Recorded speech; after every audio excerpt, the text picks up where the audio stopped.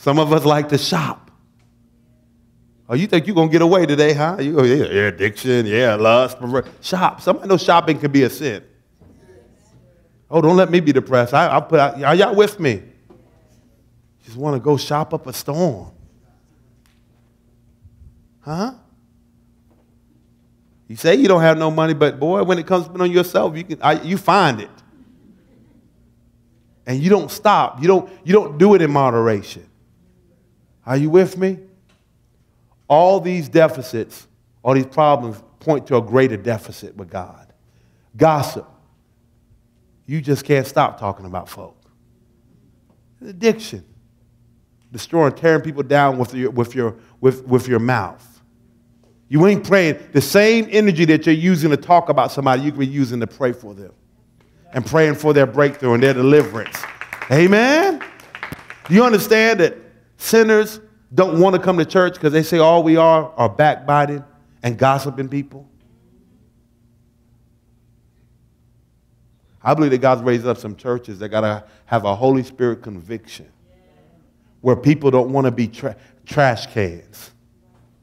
Are you with me? Somebody comes to me with stuff I've learned to say, have you talked to that person?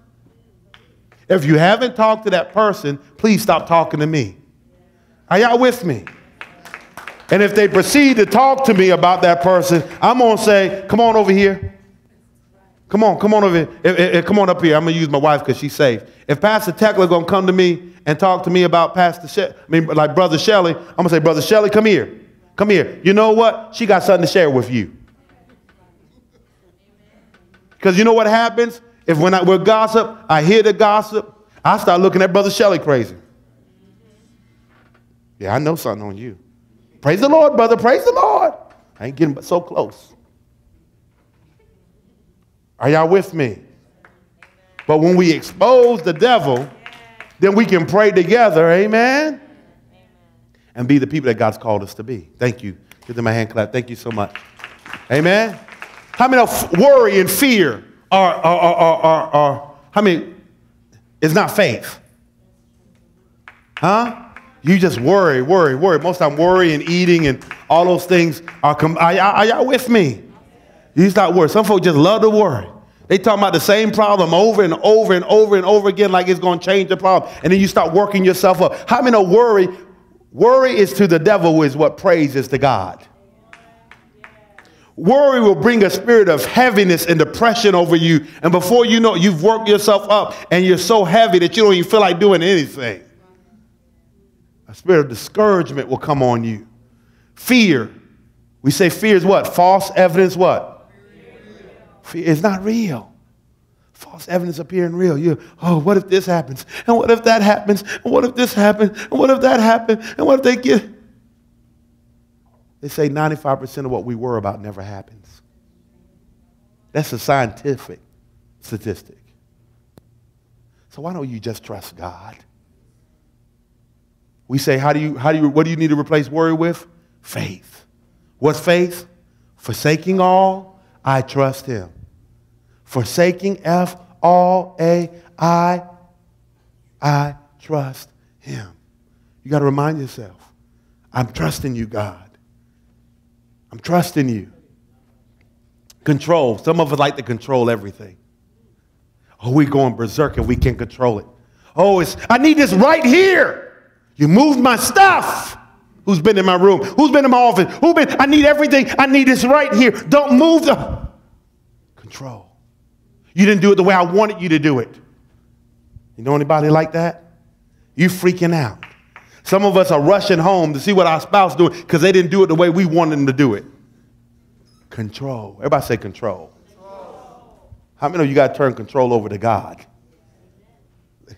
Can I give you a news flash? Are you ready for this? This is real deep. Good to see you. It's real deep. Are you ready for it?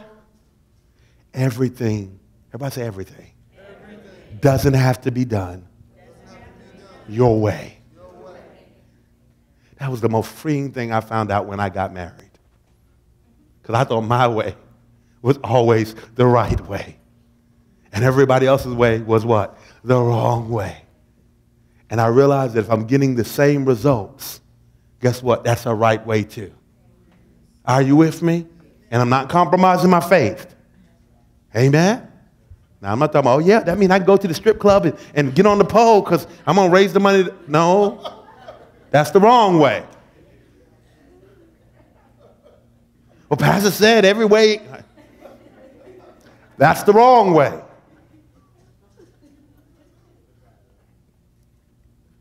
But if you're staying in the Word, and if I fold the envelope like this and you want to fold it like that, as long as it's getting folded.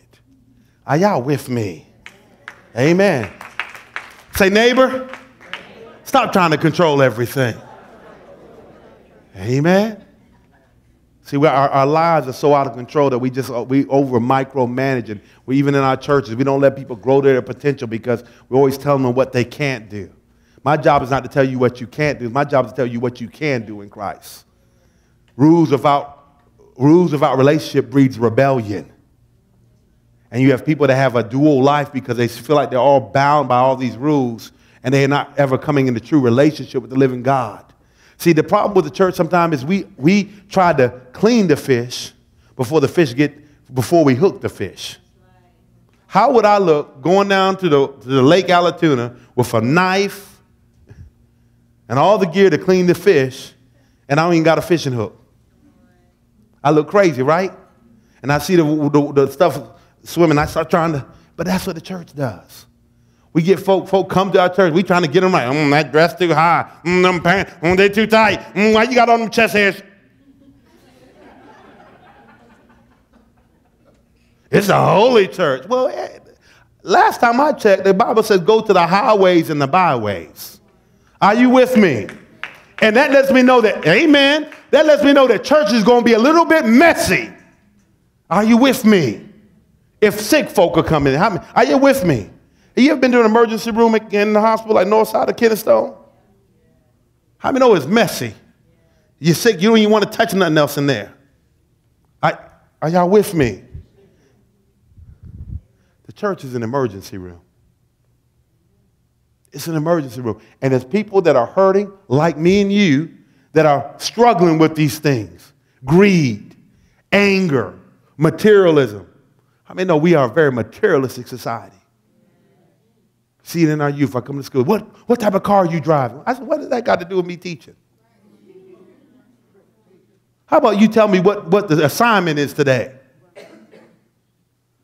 That determines whether you listen to me or not. The car I'm driving is paid for. How about that? Amen? Materialistic. Folk won't even let you eat in their car. Don't breathe in my car. You ever been on people like that, you know? See, I was like that before I had kids. You know, I give the example of how my dad helped me so much to get over materialism. I remember when he got his brand new New Yorker, and there was a man that in the community that would be at the bus stop. And he's about 4 miles from his house, and back then we walked. I remember we used to walk. I remember riding the bicycle in the summertime.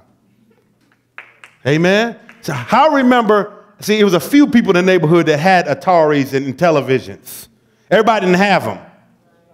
So you had to ride to that house that had them. I told you about my dad. I wanted an Atari. My dad looked at that thing, looking television, took me shopping with it. Then he went and bought me a computer and said, write your own programs. Make your own Atari. That's how I became a programmer. Are you with me? Because he didn't see the value of it. But you got to, remember we used to have to ride our bikes and go places like that? You got to let some of this stuff go. But there was this man in our neighborhood, my dad would pick him up, and many times he had urinated on himself, and sometimes he even had feces on him because he was an older man. And I was like, Dad, we're going to get him in our new car. The New Yorker with the plush seats. Man, he said, don't ever forget where you came from. Am I telling the truth? Amen. My sisters will attest. One of them here today, they get him, be like, man, well, get in the back seat now. Some of you do something crazy, you got him, right? I taught you that. And the man would be so thankful that we would take him. I'd be like, man, I got to clean the car now. So don't ever forget, you can clean a car, but you can touch a life. How many know when you're trying to touch lives, it gets a little dirty sometimes? How many know you got to get out your comfort zone? You just can't get everybody that's already fixed and pretty, praise God. The Bible says, go reach the lost. See, many of you in here, you came in here, you didn't go to church. But we loved up on you. Amen? One family at a time. Amen? And God's changed your life. What I'm saying now is the same way we loved up on you, you got to love up on somebody else now. Amen? You got to love up on somebody else. Break the yokes of bondage. Getting out of self-absorption. Amen? You know, job loss, whatever your giant is, the first thing you got to do is you got to face your giant. Are you getting something out of this? I can't hear you. You getting something out of this? Okay, my time's going far. First thing you got to do, you got to recognize and you got to face your giant. You got to understand that you don't have just a problem. Everybody say, I got a problem now. That's what everybody